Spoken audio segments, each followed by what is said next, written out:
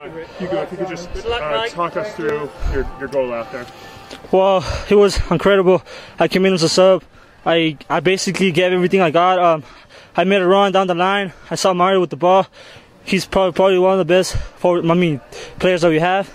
He saw me down the line, and he just gave me a through ball, and then saw the goal coming, and I just shot it to the second post.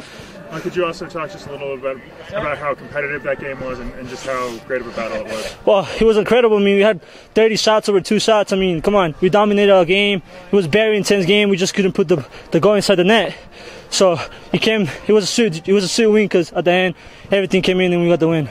And then just talk about that feeling right when you saw the ball go into the net. Well, it's a feeling that you can't explain. I mean, it's a feeling it's a passion that you go through your mind. I mean, that's all you freaking train for. That's all you work for, to get the winning goal and get your team in a win and get to the second round. You can't explain the feeling.